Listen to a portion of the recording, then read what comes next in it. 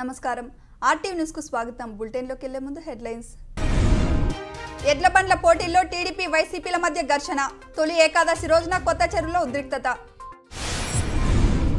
మద్యం షాపుపై మహిళల మూకుమ్మడి దాడి మద్యం షాపు తీసివేయాలంటూ రాయదుర్గం నియోజకవర్గం వీరాపురంలో మహిళల ఆందోళన జవాన్ మృతిపై అనుమానాలు ధర్నాకు దిగిన కుటుంబీకులు అధికార లాంఛనాలతో అంత్యక్రియలు విద్యా హక్కు చట్టాన్ని అమలుపరచాలని ప్రైవేట్ విద్యా సంస్థలకు జాయింట్ కలెక్టర్ ఆదేశం అనంతపురం జిల్లా కొత్త చెరువులో తొలి ఏకాదశి ఉత్సవాలు టీడీపీ వైసీపీ వర్గాల మధ్య చిచ్చురేపాయి తొలి ఏకాదశి సందర్భంగా గత కొన్ని తరాలుగా కొత్త చెరువు గ్రామంలో ఎడ్లబండి పోటీలు నిర్వహిస్తారు ప్రతి ఏడాది ఎడ్లబండి పోటీలు నిర్వహించే నిర్వాహకులు టీడీపీ వర్గీయులు అయితే ఈ ఏడాది తామే ఎడ్లబండి పోటీలు నిర్వహించాలని వైసీపీ వర్గీయులు పట్టుబడటంతో ఆచారం ప్రకారమే నిర్వహించాలని టీడీపీ వర్గీయులు పట్టుబట్టారు దీంతో టీడీపీ వైసీపీ వర్గాల మధ్య పెద్ద ఎత్తున ఘర్షణ చోటు చేసుకుంది పోలీసులు రంగప్రవేశం చేసి ఇరు వర్గాలను చెదరగొట్టారు దాదాపు గంట పాటు ఇరు వర్గాల మధ్య తీవ్ర ఘర్షణ జరిగింది దీంతో కొత్త చెరువులో ఉద్రిక్త వాతావరణం నెలకొంది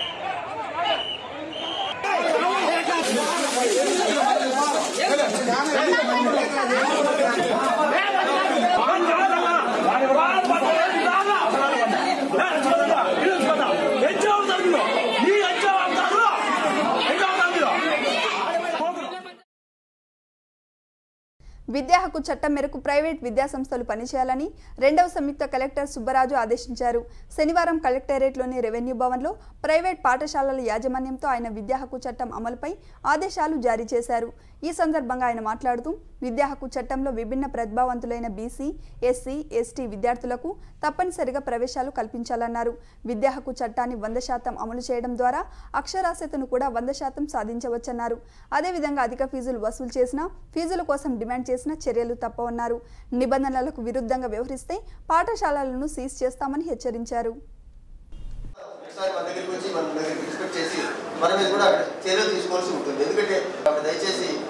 ఇవన్నీ దృష్టిలో పెట్టుకొని మీరు ఖచ్చితంగా మనం అనుకున్నటువంటి ఈ 4 అంశాలు మీరు వీటి మీద ఒకసారి ఆలోచించుకొని ఈ అంశాలు మాత్రం ఖచ్చితంగా మనం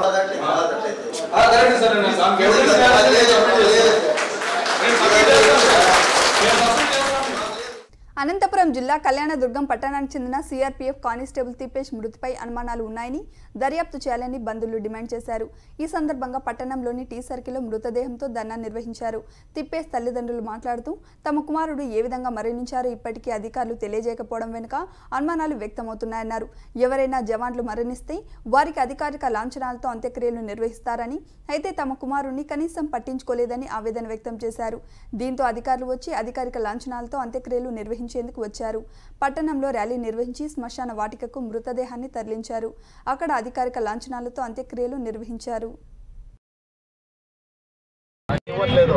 క్లియరెన్స్ ఇవ్వలేదు అడిగితే పై అధికారులు అడగండి వాళ్ళని అడగండి అంటున్నారు ఏం ఒక రెస్పాన్స్ కనీసం పోస్ట్ మార్టం రిపోర్ట్ రావట్లేదు అప్పుడు మా పిల్లలు మొబైల్ వస్తువులు ఏమి ఇవ్వట్లేదు అధికారులు ఏమి స్పందించడం అడిగితే పై అధికారులు అడగండి వాళ్ళు చెప్తారు మాకేం తెలియదు ఊరిని పంపించింటే వచ్చినాము మాకేం తెలియదు అని అంటున్నారు ఇక్కడికి వచ్చిన సిఆర్పీఎఫ్ అధికారులు వాళ్ళకి రీజన్ తెలియాలి ఏ కారణంతో చనిపోయినాడు ఊరినే ఏదో అపనింద మోపి అభిలోనికి ఇది చేస్తే వాళ్ళ కుటుంబానికి చెడ్డ పేరు అభిలోనికి ఆర్మీలోకి పోయేదానికి వాల్యూ ఉండదు ఏమీ ఉండదు ఎవరు కూడా ఆర్మీలోకి పోవాలంటే వేరే అది యూత్ ఎవరు ఇష్టపడరు ఎందుకు చనిపోయినాడు కారణం తెలియకపోతే దానికోసం తిప్పేసాం కుటుంబానికి న్యాయం జరగాలి అది ఎందుకు రీజన్ తెలియాలి మరి అంతవరకు కదిలేదు 2 రోజుల నుంచి రాత్రి పగలు ఎప్పుడు ఫోన్ చేసినా ఏడుస్తున్నారండి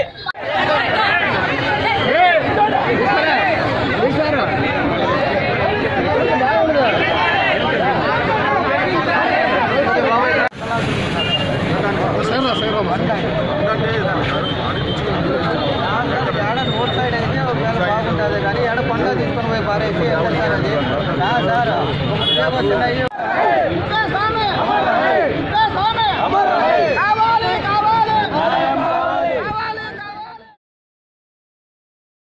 అనంతపురం జిల్లా రాయదుర్గం మండలం టి వీరాపురంలో మహిళలు మద్యపానంపై యుద్ధం ప్రకటించారు.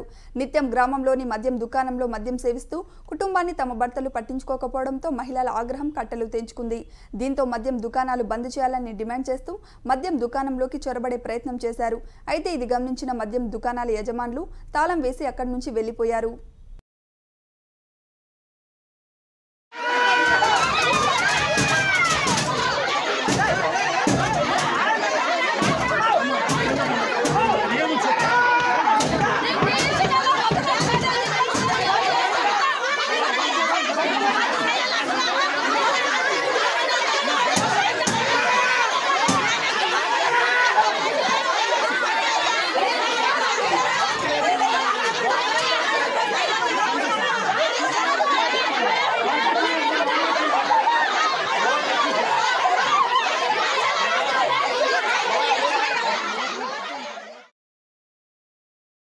రాష్ట్ర ప్రభుత్వం ఇసుక సరఫరా నిలిపివేయడం వల్ల నిర్మాణ రంగం కుదేలవుతుందని బిల్డర్ల అసోసియేషన్ నాయకులు పేర్కొన్నారు. ఎలాంటి ముందస్తు సమాచారం లేకుండా ఇసుకను నిలిపివేయడం సమంజసం కాదన్నారు.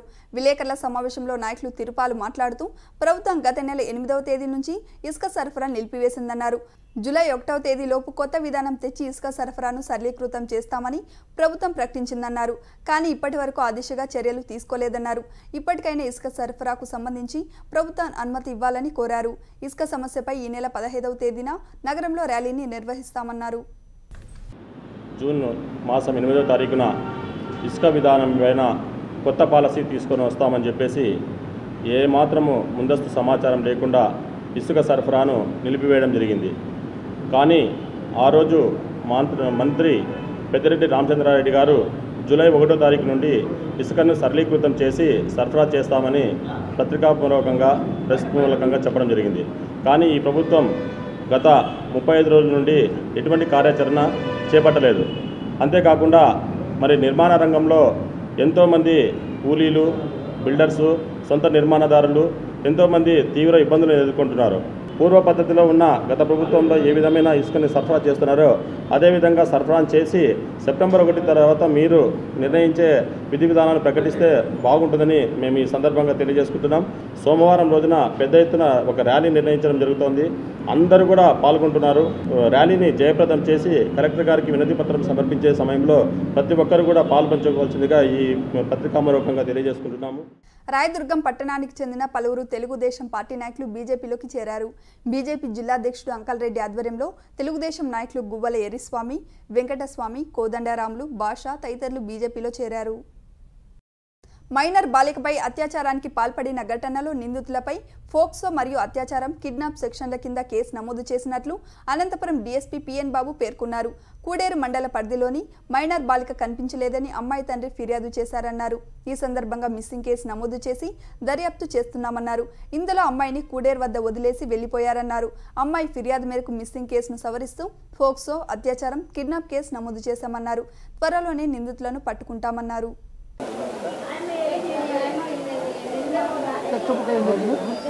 మా పాప మేము చెనక్కలు పోయింటే చెనక్కలన కుడేరు మండలం చెనక్కలకి వచ్చింటే ఆ పాప ఎవరు లేక ఆ పాప బయటికి పోయినారు ఖర్చు పెట్టి ఎత్తుకొని పోయినారు సార్.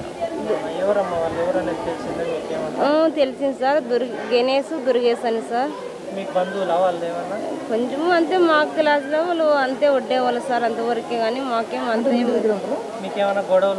ఏం గొడవలు గిడులు ఏంది లేదు సార్. వాళ్ళంతకు వాళ్ళు మా ఇంతకు మేము ఉంటుంటాం సార్ అంతే. పాపని ఏమైనా ఇబ్బంది పెడుతున్నారని ఇంతకుముందు ఏమైనా చెప్పిందా? వాళ్ళ పైన ఏంది చెప్పలేదు సార్. ఆ పాప ఇబ్బంది పెడుతున్నారు ఏంది చెప్పలేదు.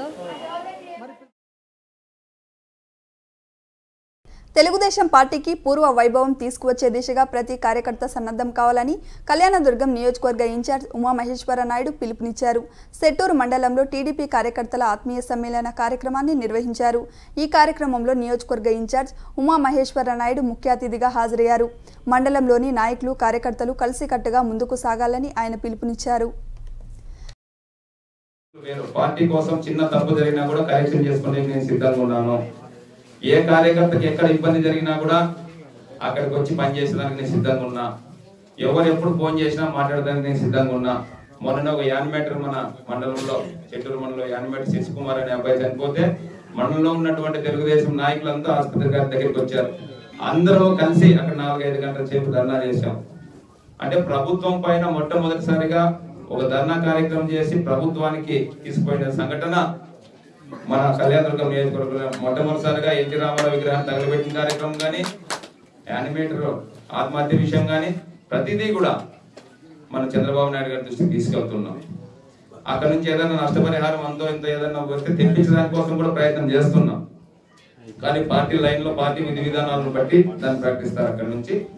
అందుకోసం ప్రతి ఒక్కరు కూడా ఈ రోజు నుంచి విభేదాలు వీడి అందరం కలిసి కలిసికట్టుగా ముందుకెళ్ళి తెలుగుదేశం పార్టీ జెండాను మరొక్కసారి కళ్యాణదుర్గంలో ఎగిరేయించిన బాధ్యత మనందరి మీద ఉందని చెప్పి తెలియజేస్తూ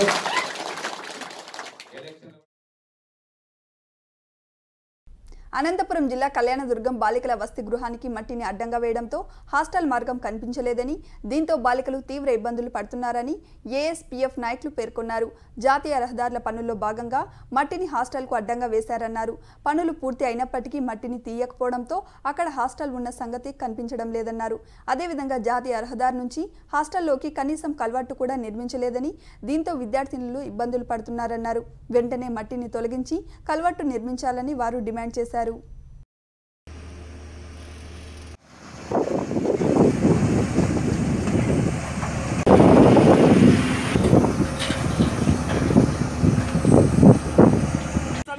గమనించడం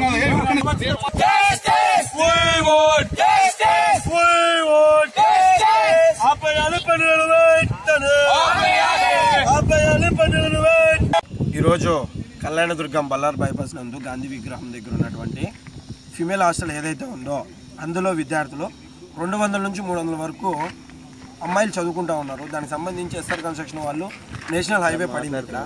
దానికి సంబంధించి వాళ్ళు నేషనల్ హైవే వేసేటప్పుడు హాస్టల్ సగం కనిపించకుండా అంతెత్తులో మట్టి వేసేసారు. దానికి సంబంధించి మేము ఒకటే రిక్వెస్ట్ చేస్తూ ఉన్నాం, పిల్లలు రానికి పోనీకి దారి లేదు, ప్రత్యామ్నాయం రూట్ లేదు. పిల్లలు ఏదైనా వచ్చేటప్పుడు ఏదైనా వెహికల్ గుద్దితే దానికి జవాబుదారీ ఎవరు? ఏదైనా ప్రమాదం జరిగితే దానికి జవాబుదారీ తనం ఎవరిది? మేము మా ఏఎస్పీఎఫ్ తరఫున ఒకటి డిమాండ్ చేస్తూ ఉన్నాం. ఇక్కడ ఏదైతే ఈ హాస్టల్ దగ్గర వేస్తూ ఉన్నారో ఒక కల్వర్ట్ కానీ ఒక బ్రిడ్జ్ కానీ సంబంధించి వేస్తే. వెనుకబడ్డ వడ్డేర్ల సంక్షేమ సంఘానికి బడ్జెట్లో చిన్న చూపు చూశారని, వడ్డేర్ల పట్ల నిర్లక్ష్యం ప్రదర్శించారంటూ ఆ సంఘం నాయకులు బంగారప్ప పేర్కొన్నారు. కాపులకు పెద్దపీట వేసి అణగారిన వర్గాలైన వడ్డేర్లకు ఏమాత్రం నిధులు కేటాయించకపోవడం అన్యాయమన్నారు. వెనుకబడ్డ వడ్డేర్లకు తగిన న్యాయం చేయాలని ఆయన ప్రభుత్వాన్ని డిమాండ్ చేశారు. వడ్డేర్ల కార్పొరేషన్కు ఎలాంటి డబ్బులు కేటాయించకపోవడము చాలా బాధాకరంగా ఉంది. అదే అభివృద్ధి చెందిన ఫార్వర్డ్ క్యాస్ట్ కాపులకు 2000 కోట్లు ఇవ్వడము, ఏమీ అభివృద్ధి లేని వడ్డర్లు అనగారిపోయిన కొండల్లో క్వారీలలో పనిచేసుకొని బతుకు జీవనం గడుపుకుంటున్న 5% కానీ విద్యా అర్హత లేని వడ్డర్లకు రాష్ట్ర ప్రభుత్వము బడ్జెట్ కేటాయింపకపోవడము చాలా ఇబ్బందికరంగా ఉంది, బాధాకరంగా ఉంది. ప్రభుత్వము టెండర్లో పాల్గొనే దానికి మాకు రిజిస్ట్రేషన్కి అవకాశం ఇవ్వాలని చెప్పి 5 కోట్ల వరకు ఈఎండి లేకుండా అనుమతించాలని, కాంట్రాక్ట్ పనుల్లో 50% మాకు కేటాయించాలని చెప్పి కోరుతున్నాము. రాష్ట్ర ప్రభుత్వం అందరికీ న్యాయం చేస్తున్నారు. వడ్డర్లకి ఎలాంటి న్యాయము జరగకపోవడము మాకు బాధాకరంగా ఉంది. తొలి ఏకాదశి సందర్భంగా అనంతపురం జిల్లా కదిరి లక్ష్మీనరసింహస్వామి దర్శనానికి భక్తులు పోటెత్తారు. ఆంధ్రప్రదేశ్, తెలంగాణ, తమిళనాడు, కర్ణాటక రాష్ట్రాల నుంచి పెద్ద సంఖ్యలో భక్తులు తరలివచ్చారు. భక్తుల రద్దీతో తిరుమాడ వీధులు కిక్కిరిసిపోయాయి. స్వామివారికి భక్తులు తలనీలాలు సమర్పించారు. ఈ సందర్భంగా ఆలయ అర్చకులు ప్రత్యేక పూజలు నిర్వహించారు. దర్శనం అనంతరం నిత్యాన్నదాన పథకం ద్వారా వచ్చిన ప్రతి భక్తునికి అన్నప్రసాదం చేశారు. తొలి ఏకాదశి సందర్భంగా అనంతపురం జిల్లా రాయదుర్గం పట్టణంలో పాండురంగ స్వామి రథోత్సవం కన్నుల పండుగగా జరిగింది. ఈ సందర్భంగా శనివారం తెల్లవారుజాము నుంచి పాండురంగ స్వామికి ఆలయ అర్చకులు ప్రత్యేక పూజలు నిర్వహించారు. అనంతరం పట్టణ పురవీధుల్లో స్వామివారి రథాన్ని భక్తితో లాగారు. ఈ సందర్భంగా పెద్ద ఎత్తున బాణసంచా కాల్చారు. వేలాది మంది భక్తులు పాల్గొన్నారు.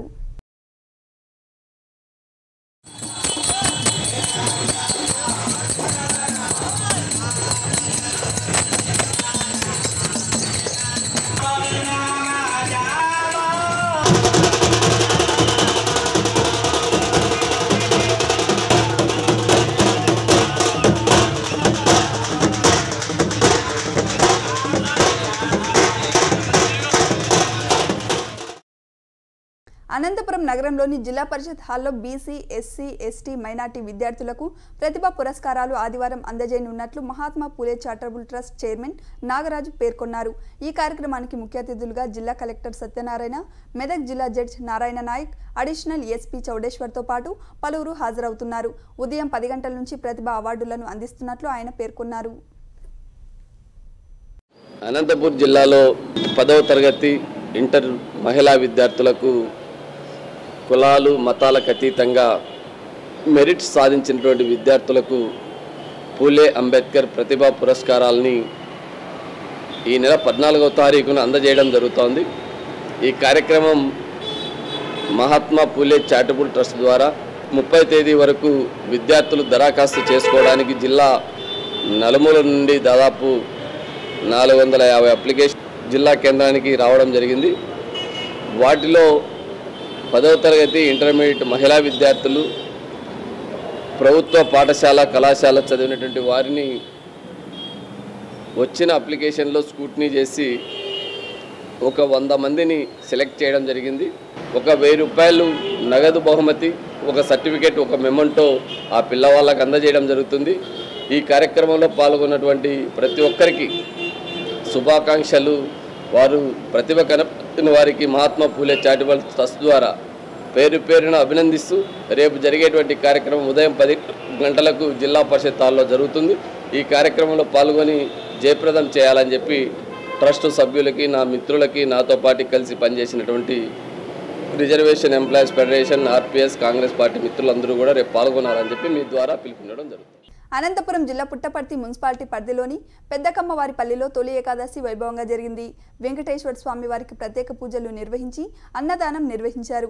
ఈ సందర్భంగా భక్తులు పెద్ద సంఖ్యలో పాల్గొని మొక్కులు తీర్చుకున్నారు. ముఖ్యంగా తొలి ఏకాదశి పండుగకు ఇక్కడ ఉపవాసాలు ఉండటం ఆనవాయితీ. వీటితో పాటు అనాది కాలంగా వస్తున్న సంప్రదాయాలను వారు పాటిస్తుంటారు. ఈ ఏడాది వర్షాలు బాగా కురిసి పంటలు బాగా పండాలని దేవుణ్ణి వేడుకున్నారు.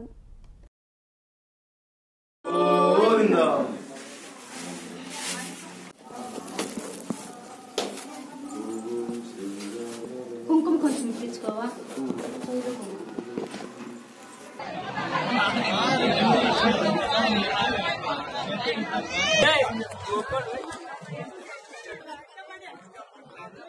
వానరానికి అంత్యక్రియలను నిర్వహించి ఆయుకులు మానవత్వాన్ని చాటుకున్నారు. పుట్టపర్తి మండలం వెంగలమ్మ చెరువు గ్రామంలో కుక్కల దాడిలో ఓ కోతి మరణించింది. గ్రామ యువకులు వానరానికి ప్రత్యేక పూజలు నిర్వహించి సాంప్రదాయ పద్ధతిలో మోసుకెళ్లారు. అనంతరం అంత్యక్రియలు నిర్వహించారు. వానరానికి అంత్యక్రియలు చేసిన యువకులను గ్రామస్తులు అభినందిస్తున్నారు.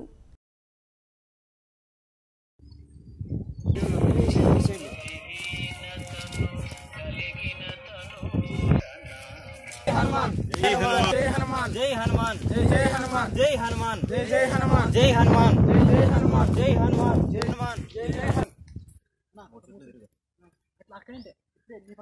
हनुमान जय हनुमान जय हनुमान जय हनुमान जय हनुमान जय जय हनुमान जय हनुमान जय हनुमान जय Hanuman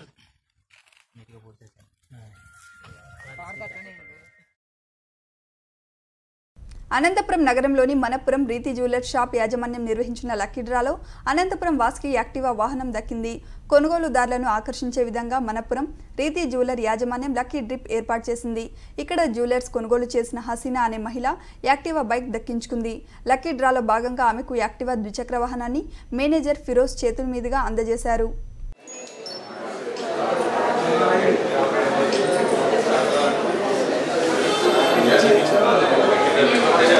sir okay sir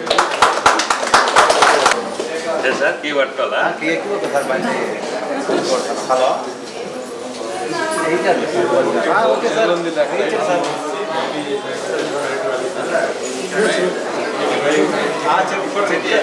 already checked sir okay received start చేయండి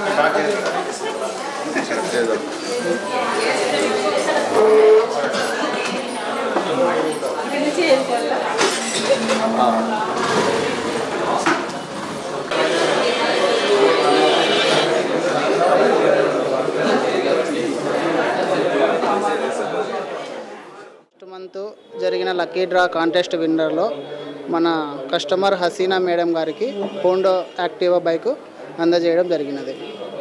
ఈ సందర్భంగా బైక్ కీసు షోరూమ్ మేనేజర్ సిజోజాని చేతుల మీదుగా ఇవ్వడం జరిగినది. సయ్యద్ బాషా అండి, నేను రితి జ్యువెలరీ కస్టమర్ని.